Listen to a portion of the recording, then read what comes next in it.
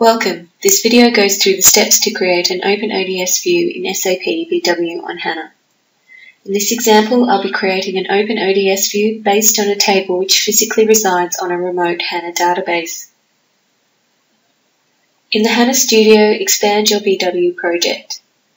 Navigate to the info area where you would like your Open ODS view to reside. In this case, the info area is in my Backend Favorites folder. Right-click New, Open ODS View. Enter the Open ODS View technical name and description. Select the semantic type. You have the choice of facts, master data, or texts depending on the nature of your data. In this case, I'm using sales order item data, which is fact data.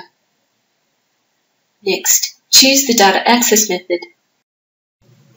For this you have 5 options: accessing data directly from a data source, a database table or view, a virtual table using SAP HANA Smart Data Access, using a transformation to the Open ODS view, or using an advanced DSO.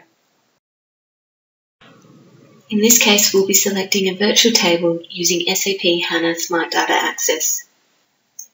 Choose the remote source technical name. This should be provided to you by your system administrator, followed by the data schema of the source.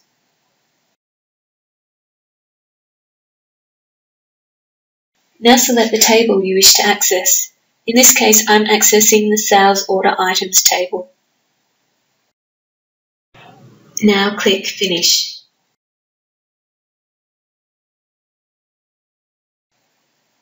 In the Open ODS View maintenance screen, there are 2 tabs. The first is the General tab. This allows you to maintain your object and source data information.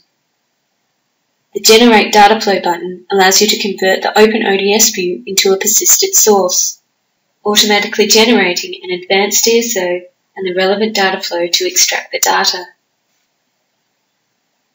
In the Facts tab, you can define the structure of your Open ODS view. You'll notice that the fields of the source table are copied and shown in the Source Fields section. In the View and General section, we can define the structure of the Open ODS view and make relationships between the fields of the Open ODS view and the master data residing in BW. Move the fields which make up the characteristic key to the characteristic key folder. In this case, ID and line ID will make up the key.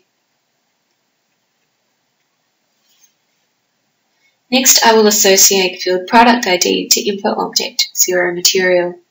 To do this, click on the product ID field and under Association, choose Info Object. Click Browse and find your info object. You can assign any navigational attribute associated with the info object. In this case, I will assign RT color. You can also associate a field with another Open ODS view which has been created using master data or text type. To do this, select the field and create an association with an Open ODS view. Select your Open ODS view from the browser.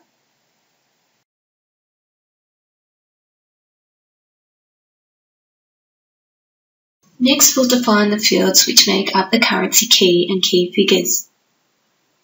Move the currency key or keys to the currency folder.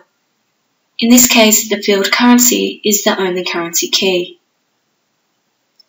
Move the key figure or key figures to the key figure folder. In this case, the field item amount is my only key figure. Within the key figure definition, you can assign the aggregation behavior and a currency or unit if relevant. In this case, I will assign field currency as the currency. When you are happy with the structure of your Open ODS view, you can activate it.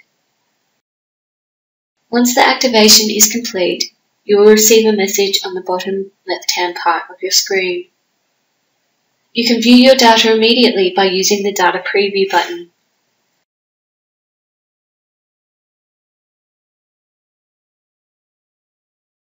You'll notice we can navigate on data belonging to the source data table, like item amount, together with fields we enhanced with BW, like supplier and colour. Thank you for viewing this video. For more articles, videos and information, please visit the EDW Product Management community page.